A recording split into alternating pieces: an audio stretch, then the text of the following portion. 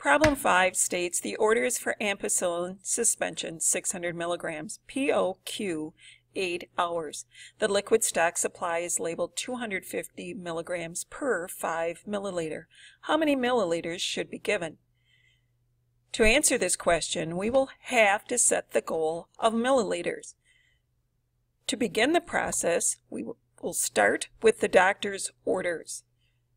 In the doctor's orders, it also indicates POQ 8 hours, which translates into take by mouth for the PO, and Q 8 hours is every 8 hours. We will begin the process with the doctor's order as a fraction, shown here with a denominator of 1.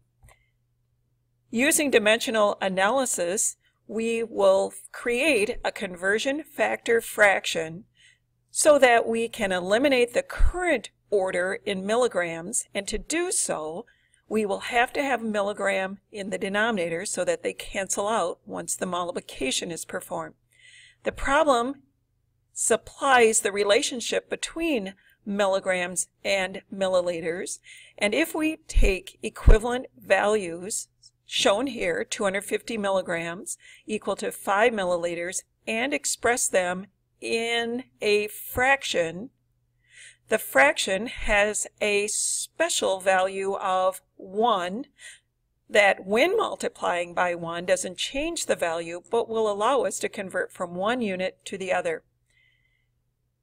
When we perform the multiplication here, as we previously discussed, milligrams will cancel out with the quantity in the numerator over the same quantity in the denominator having a value of 1. To multiply fractions together, we multiply numerators, 600 times 5 for the new numerator and 1 times 250 for the new denominator. Final simplification will be the division of the numerator 3000 by the denominator 250 to give us a final answer and the unit that we set as our goal of 12 milliliters. In this problem, the order is potassium chloride 30 milliequivalents POQD.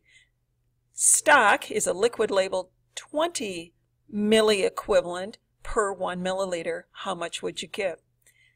To answer the question, we are converting the current order in milliequivalent into milliliters. To start the solution, we will begin with the doctor's order, which we see as 30 milliequivalent. Milliequivalent stands for 1,000th of a chemical equivalent. We will express this order as a fraction, shown here with a denominator of 1 for an equivalent value. The rest of the order has POQD, PO standing for take by mouth, and QD is daily. Continuing then with our conversion, we need to determine and create a conversion factor fraction so that we can cancel out the milliequivalent. That will require to have that same value in the denominator so that the common factors will cancel out. The potassium chloride on hand, shown in the problem, has a 20 milliequivalent equal to 1 milliliter.